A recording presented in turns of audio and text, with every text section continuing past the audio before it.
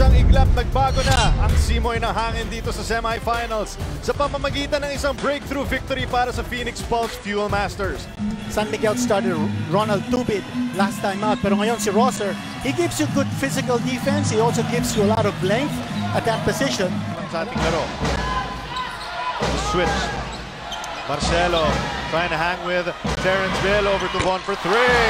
Big Christiansen, Hardiger, and June Marfado together. That's right. We were saying that it probably won't happen too much in this game. And look at Fajardo. Look at that movement inside. You called it. And he's setting a screen for Romeo. Terrence. Switch contra Bueva. Romeo contra the Beast. Oh, what a shot! Offense, defense, he did it all. Romeo lining it up from beyond the arc. That's an unbelievable shot because that was severely contested.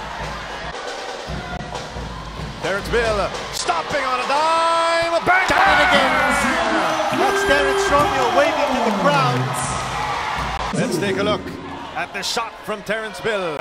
This is our move of the half, brought to you by Smart. And boy, that is his third straight three-pointer in this third quarter. Cueva. Romeo na naman.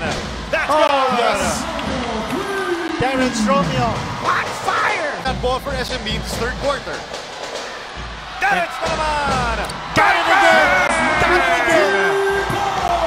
Terrence. The man is unconscious. Romeo right out of his mind here in this ball game. Sunod-sunod yung mga tira ni Romeo. When he's feeling it, it's very difficult to stop. Terrence Bill, Malagua. Kramer nagbabantay sa kanya. 10 seconds on the shot clock. Zone defense being played here by Phoenix. Terrence Romeo. San Miguel shot the lights out and ran Phoenix Pulse out of this gym. They finished game number 4 with an emphatic victory, 114 to 91.